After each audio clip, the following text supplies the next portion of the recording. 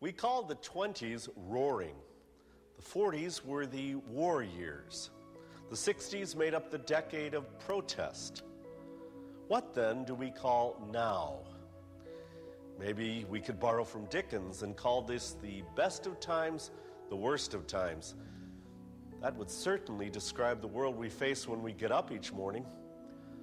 Or how about the do-your-own-thing generation? Our society doesn't seem to be into rules or regulations. We don't want someone telling us what to do, or worse yet, what not to do. We want to call our own shots, do our own thing. Sometimes that makes for the best of times, sometimes the worst of times. I guess it all depends upon what our thing is and what role God plays in our choices. Hi, I'm Father Michael Tueth, and I'll be your host for What Catholics Believe About Lifestyles.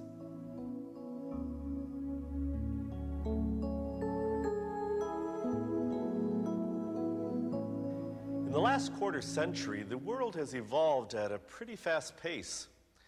In spite of all the renewals since the Second Vatican Council, we hear people say the Church should get in step with the times. Possibly. Or is it possible that the time should get in step with the Church? Or maybe just understanding not so much where the Church stands on certain issues, but why, will present a clear perspective. We're actually concerned with God's will for us, not what we want God's will to be for us. We'll see how that plays out in the lifestyles of the righteous and faithful. As Catholics, we speak in terms of vocations: single, married, priests, and religious men and women. Let's begin with some broad aspects of these vocations as choices of lifestyle. Many religious brothers and sisters live alone in apartments or houses. Most wear secular clothes and do little that visibly separates them from people not affiliated with religious communities. So then, here's our first question. What is the fundamental difference between single life and religious life these days? Religious are considered part of the clergy, the evangelical councils. There really isn't any difference. There are more rules for religious to follow. How do you see the difference? While you're thinking it over, we'll hear from some of your fellow Catholics. There really isn't any difference. There is no difference. I don't think there is a difference. Frequently, religious are lumped generically with priests, but they're actually members of the laity and have vowed to live the evangelical counsels of poverty, chastity, and obedience. And so it's those evangelical counsels that separate them. Our expert, Sister Kathy Vetter, works closely with St. Louis Archbishop Justin Regali. The Incarnate Word sister is vicar for the religious in the community, serving their personal and pastoral needs. An educator, Sister Kathy taught high school for 8 years and worked with young people in vocation ministry. The intended evolution of religious life since Vatican II is interior. While the visible accidentals have changed, we religious have taken the opportunities since Vatican II to rethink our goals for spiritual development, how to best serve God and develop as well-balanced Christians, bringing others with us to God. Isn't that the very question all Christians ask? All single, married, and ordained members of the Church share the common invitation of God to be fully human. Vowed religious approach that invitation through the charism of their own community and the vows of poverty, chastity, and obedience, commonly known as the evangelical counsels. Hey, wait a minute. Let's get Sister back to tell us a little about secular institutes in the Church. Secular institutes are made up of persons committed to live the evangelical counsels but remain actively a part of the secular world. Hopefully, their presence acts as leaven for the world. Their focus is the perfection of charity and evangelization of the world from within. There are also societies of apostolic life whose members don't take public vows, but who live in community and work toward perfection of charity according to their constitutions. Those of us called to active ministry have the reassurance of prayerful support from yet more committed members of the Catholic community, contemplative religious, brothers, sisters, and priests who live in monasteries, and hermits who live as individuals make an invaluable contribution to God's kingdom, from which all of us draw spiritual strength. We've touched briefly on some aspects of celibacy as a lifestyle. Celibacy is one of those terms that eludes many in its meaning. So let's deviate for just a minute to define it. What is celibacy? Chastity, purity of heart, unmarried, abstinence from sex. I for sure know the answer to this one. How about you? Chastity. Means being unmarried. Unmarried. Actually, celibacy simply means unmarried. Sometimes people use it in a different context, so let's hear the explanation. Celibacy is from the Latin for unmarried. We would surely hope the other three choices, chastity, purity of heart, and abstinence, would accompany celibacy as a lifestyle. Anyone who is not currently living the sacrament of marriage is celibate.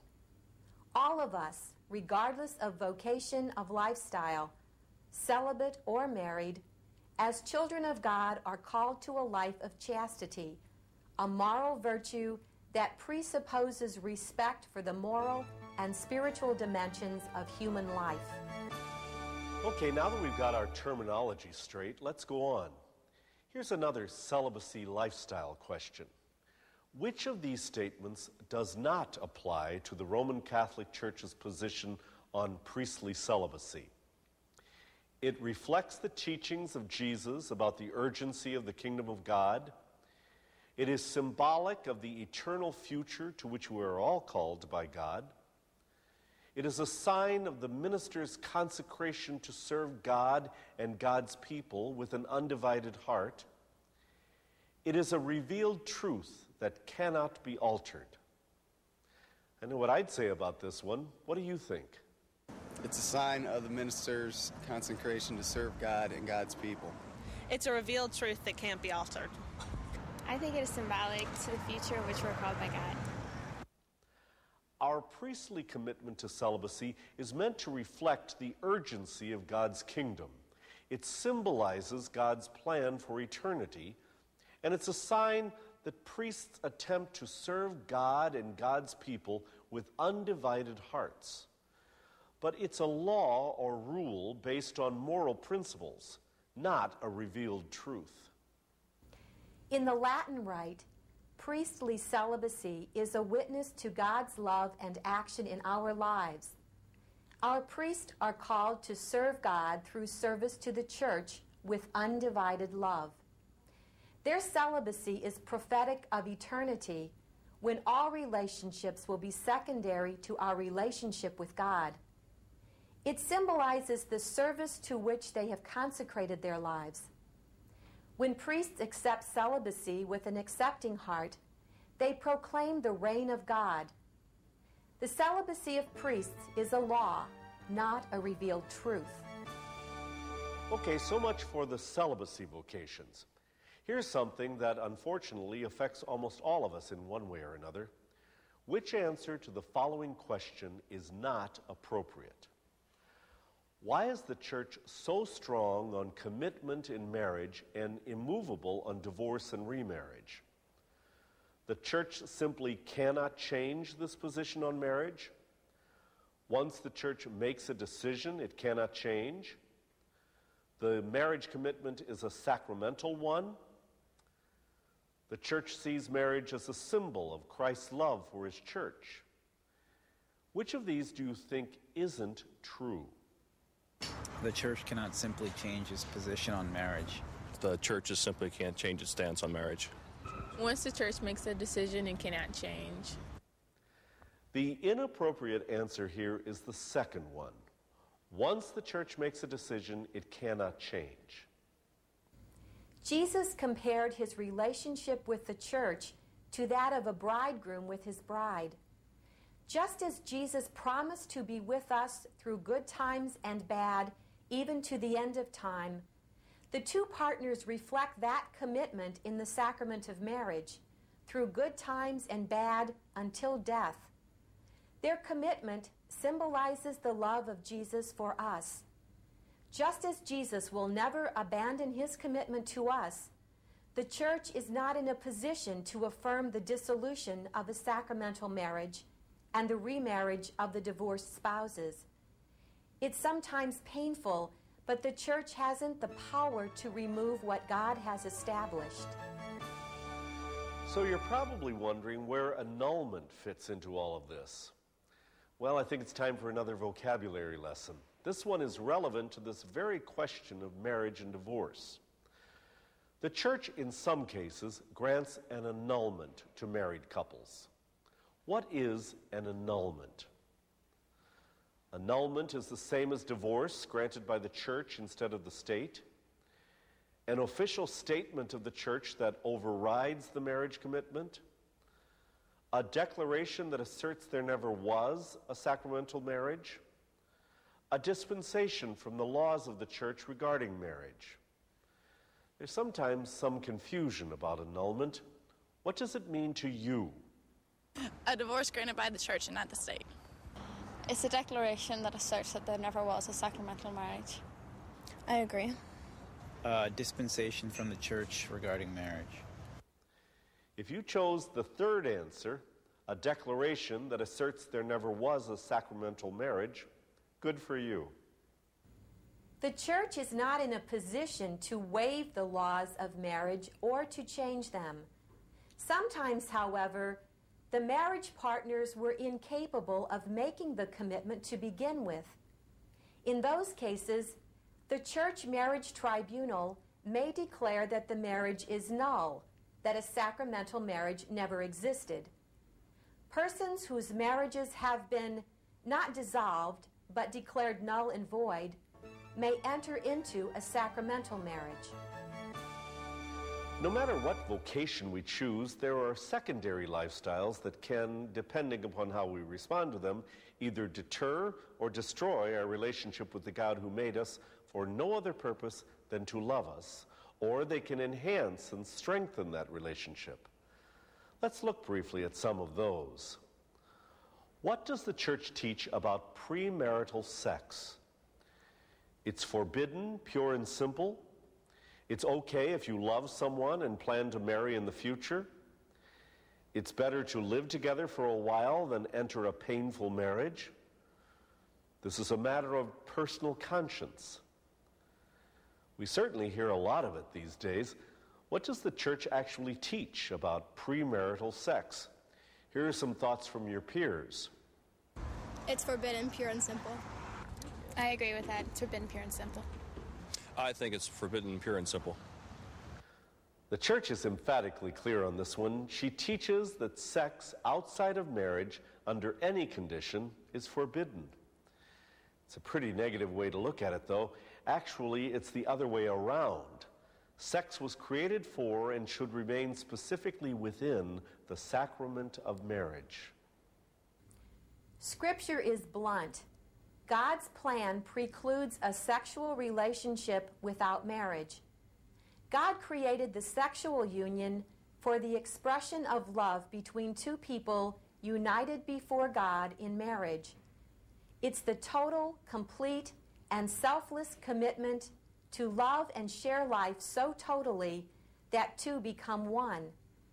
Out of that sexual relationship comes the intensified love of the people and the possibility of procreating children for whom they are responsible. We might be tempted to ask, what's the difference? We're not hurting anyone. But that's not really true. It's kind of like carbon monoxide. We can't smell it, taste it, hear it, see it, or feel it. We can deny its presence or the danger it is to us. But in spite of all that, if we breathe it, it will cause us grave harm. If you think premarital sexual relationships don't hurt others, ask people who've experienced that. You may be surprised at what you hear. Our lifestyle choices need to be made with care. What about this lifestyle? Which of these statements best describes the Catholic Church's stand on homosexuality? The Church has no problem with homosexuality. The Church accepts homosexuality in some cases. The Church absolutely forbids homosexuality. The Church takes a don't ask, don't tell approach to homosexuality. This one might be a little tricky. What do you think? I think the Church strictly forbids homosexuality. I think the church takes a don't ask, don't tell approach to homosexuality. The church absolutely forbids homosexuality. We must always distinguish between homosexual orientation and homosexual activity. If you understood this question to mean orientation, then the right choice is the first answer. The Church has no problem with homosexual orientation. If you understood the question to mean homosexual activity, the third answer is correct. The Church forbids homosexual activity. Here's an explanation. Homosexual people should be accepted, as should all God's children, with respect, compassion, and sensitivity. These persons are called to chastity, as are we all. God created sexual union for expressing love with the bond of marriage and for the purpose of procreating children. Sacred Scripture, as far back as Genesis, clearly forbids homosexual activity. Under no circumstances can it be approved. While this is difficult to live sometimes, homosexuality should be approached with prayer and a goal of self-mastery through grace. This is not a rule that can be changed, but a truth that remains intact. I know some of this is tough. It's sometimes difficult to live the gospel lifestyle. The Lord never promised us easy. He said to follow him would be to share his cross. But what a small price to pay.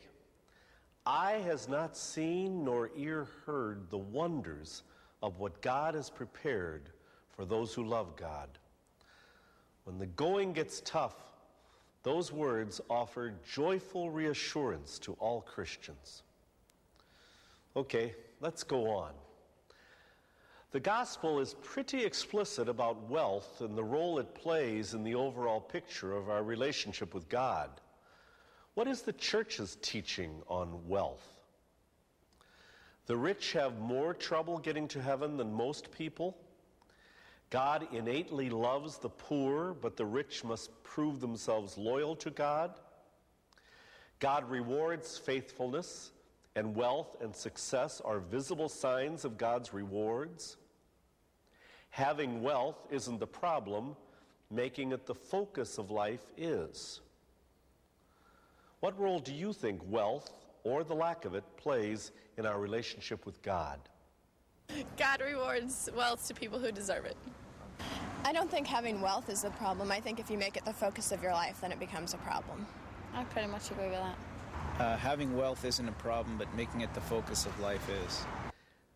If you chose the last answer, having wealth isn't the problem, but making it the focus of life is, you were right on target with this one. Wealth is neither a good thing nor a bad thing unto itself. It's how we attain it and what we do with it that, as in the times of Jesus, separates the real Christians from the imitations. The only problem with wealth is that it can cause loss of focus and dictate our behavior and the direction of goals. On the other hand, wealth can generate good if we share it and put it to use in God's vineyard. The poor don't have as many choices. In their poverty, however, they have found compassion with God. Rich or poor, we are all called to poverty of spirit, to put God first in our lives, and to abandon ourselves to the providence of God, who will always take care of us. Regardless of what we have, whether it's talents, wealth, or time, we're called to stewardship, to share with each other as co-members in the body of Christ. Some social habits are so much a part of our lives that they become lifestyles. For instance, alcohol.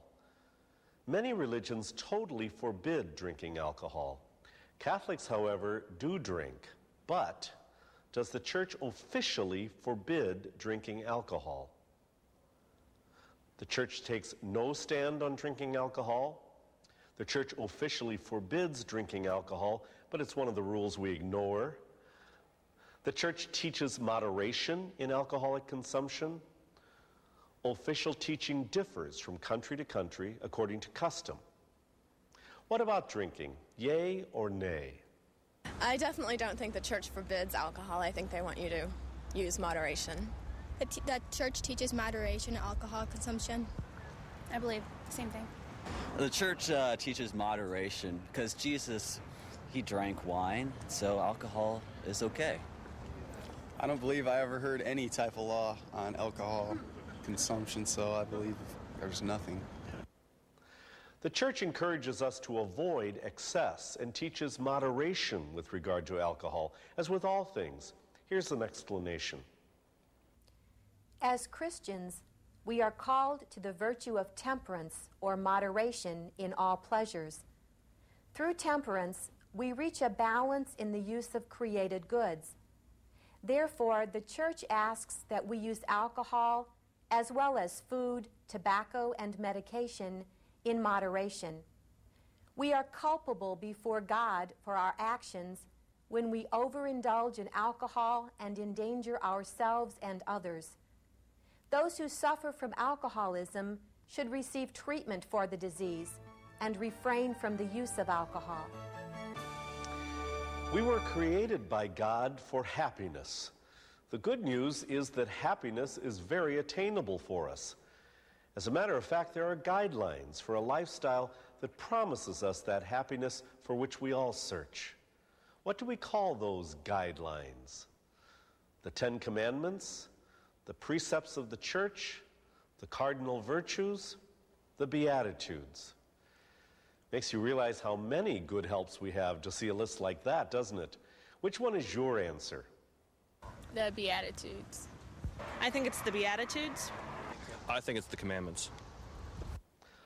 All of the choices are helps to living a Christian lifestyle and bring us to ultimate happiness with God. But the guidelines Jesus gave us, in which he actually promised that the outcome would be happiness, are the Beatitudes. God placed in each human heart an innate desire for true happiness. Jesus gave us hope of attaining that happiness through the paradoxical promises of the Beatitudes. Beatitudinal living affords us a vision of what awaits beyond the trials and tribulations of everyday life. The Beatitudes invite us to align our actions and attitudes to our Lord Jesus. In glory of his passion and resurrection, I suggest you give yourself a little gift of joy and read these promises of happiness from the Sermon on the Mount in Matthew chapter 4, verses 3 to 12. Okay, how about a true or false question? True or false? Because Jesus said, "Whatever you do to my brothers and sisters, you do unto me," it is more important for Christians to live for each other than to live for themselves. True or false? Which is it? True. False. It's true. No, it isn't. It's false. It's true. The answer is actually false. Believe it or not, the statement is not quite what it might have appeared to be at first glance. Jesus gave 2 commandments to sum up all of the laws. Love God with all of your mind, heart, and soul, and love your neighbor as you love yourself. By putting love for ourselves on the same level as love for others, Jesus blurred the distinction between doing unto others and doing unto self. Self-love is an important part of a Christian lifestyle. All all of us are unique, created in the image of God. The paramount element of a Christian lifestyle is love of God. Ever mindful of that central love, we need to live in the understanding that whatever we do unto others and unto ourselves, we do unto God. Remember that little cricket that followed Pinocchio everywhere? He insisted we should always let our conscience be our guide. Conscience can be a wonderful, if somewhat persistent, part of our makeup and how we choose to live our lives. Where does conscience come from anyway? It comes with us when we're born. It has to be developed and nurtured. We receive the faculty of conscience at baptism. God gives conscience as a gift when we reach the age of reason. Where do we get conscience? God gives conscience as a gift when we reach the age of reason. I think conscience is developed and nurtured. I think God gives conscience as a gift when we reach the age of reason. Conscience does not come naturally or automatically. So the correct answer is the second one. Conscience has to be developed and nurtured. Conscience is the ability to make right judgments between good and evil. A good conscience must be educated and nurtured. Once formed, it can help us choose the appropriate response to life situations. The education of conscience isn't a one-time experience, but a lifelong task. Through our conscience, we know good and evil, size up a situation, and apply what we know to what we experience. A conscience that is founded on a lifestyle of prayer and faith guarantees inner freedom and peace of heart.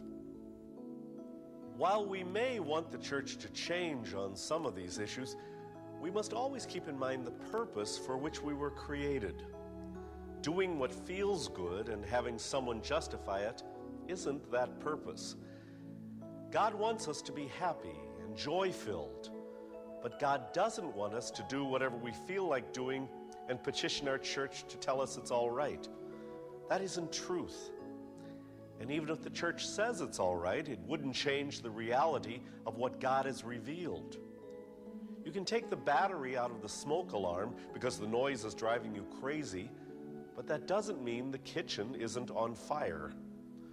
Whether we accept it or not, whether we know it or not, some things do tremendous good. Some things cause immense destruction. Parents hopefully do what they believe is right, even if it isn't what their children want. Parents usually know better. God does know better. Our responsibility for that good and evil has to do with what we know of the truth and how we respond to that truth.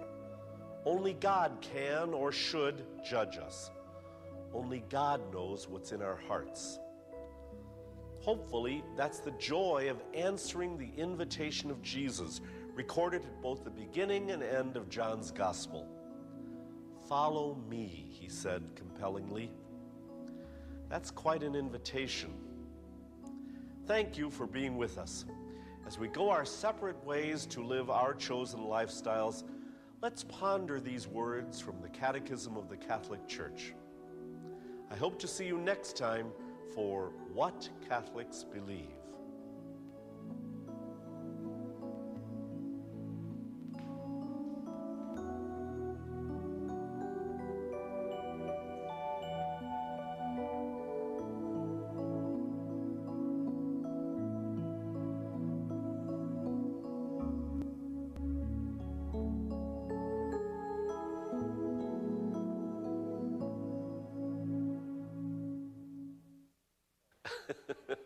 Cause you light up my decade.